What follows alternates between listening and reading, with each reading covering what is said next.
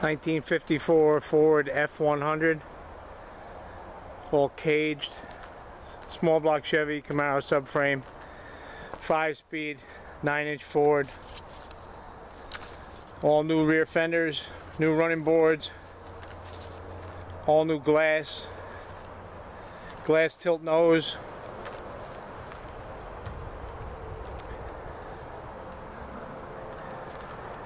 Needs the poppers installed. Haven't installed them yet. As you can see, it's all caged.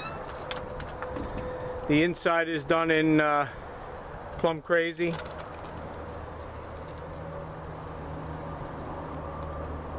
All the jams. VIN tag, fire extinguisher, tilt column, 5-speed, all your gauges, tack, new fuel tank,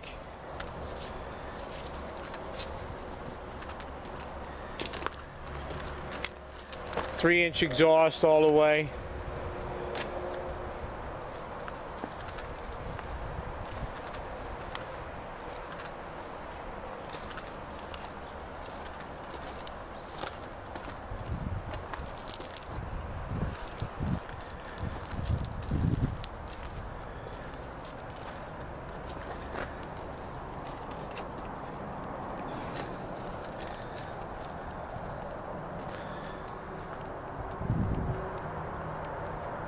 Stock nose on it, just a glass nose with the stock grille and headlights. All the lights work, everything works.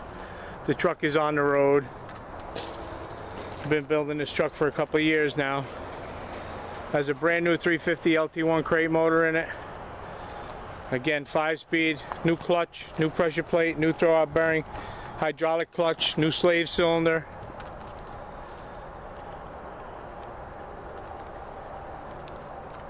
I'm gonna pause for a second and open the hood. Okay, 2 pins, pops the hood. 1 finger, lifts it up. As you can see, Camaro subframe, power disc brakes, new 350 crate motor. You can see down there, I don't know if you can see the tag, it's still on it.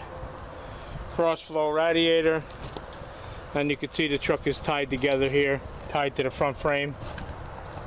You go on the other side. There you can see the power booster, you can see the slave for the clutch.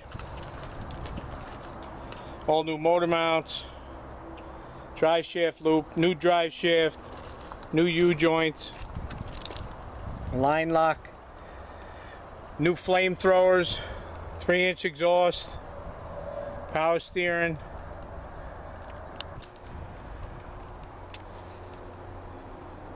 I'm going to just start it up now. Make sure it's in neutral.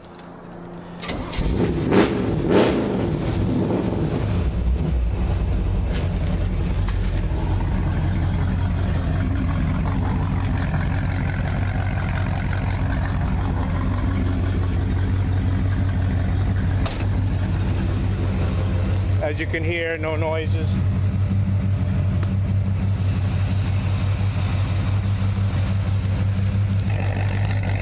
As I'm sure you can hear, it definitely has the deep throat tone. Like I said, 3-inch exhaust all the way out, glass packed. If I look under here, you can see the spark plugs for the flamethrowers.